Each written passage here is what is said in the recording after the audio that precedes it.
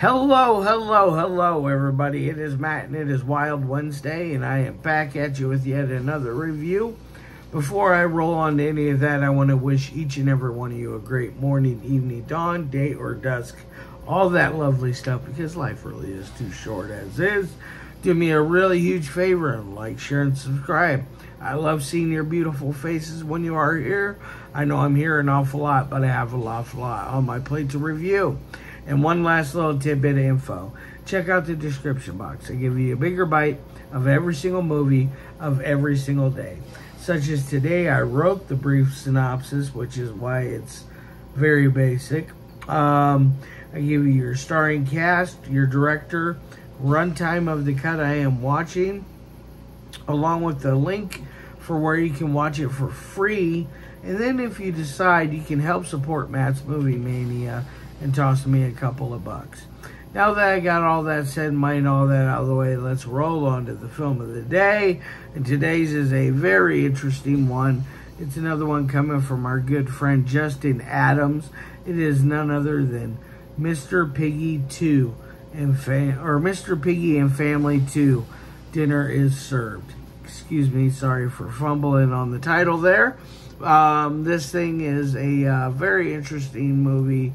It is a short, I believe it was, I can't remember if it was 18 or 28 minutes. I can't remember off the top of my head.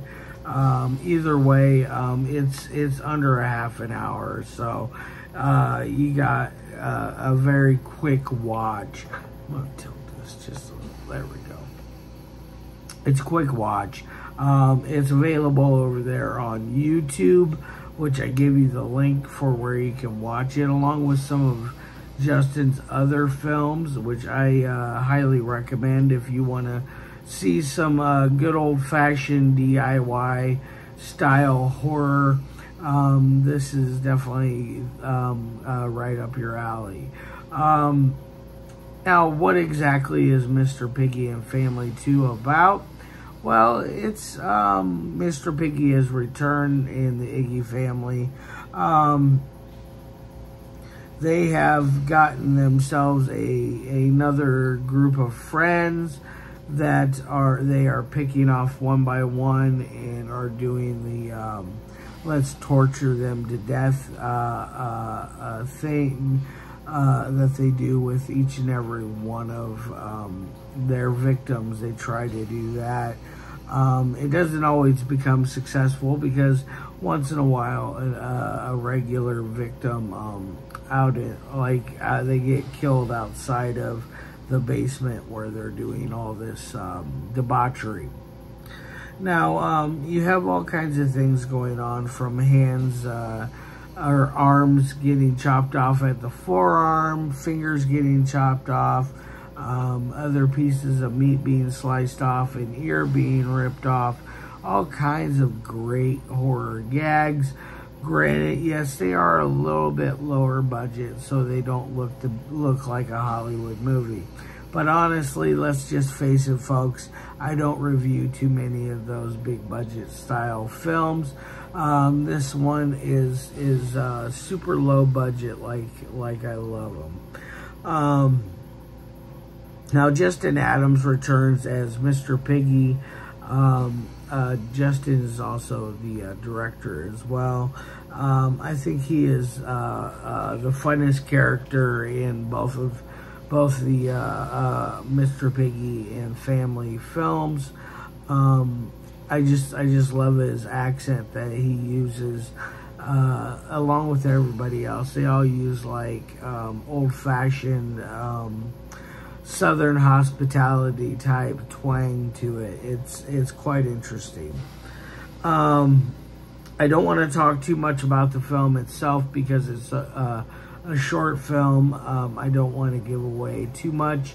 I feel like I've already given away a lot as is.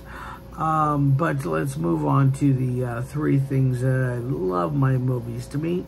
First is the audio. The audio is okay for the most. When they're in the basement, everything is very clean and fine, and you can understand what the characters are saying. There was just one scene in particular where the group of friends were by their van after it broke down.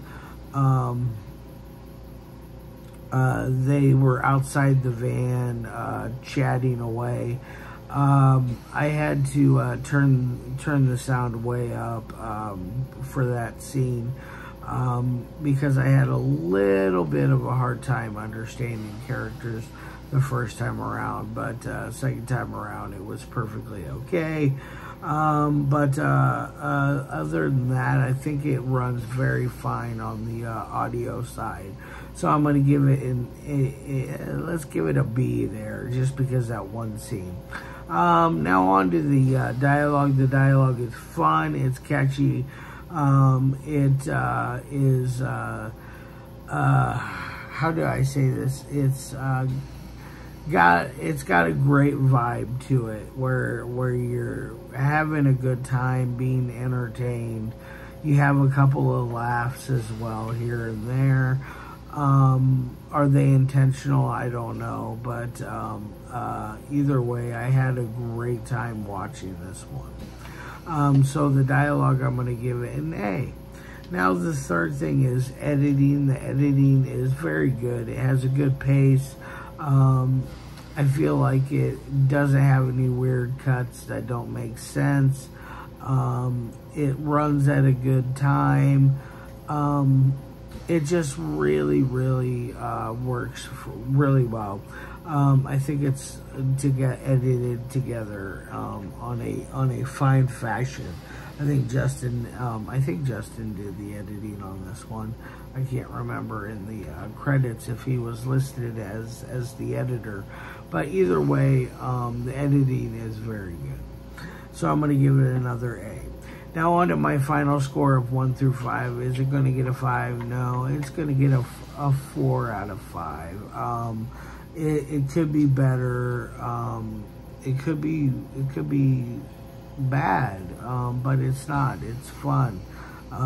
It has everything you could want in a slasher type film with cannibals. All right, guys. Love your faces, and as always, peace.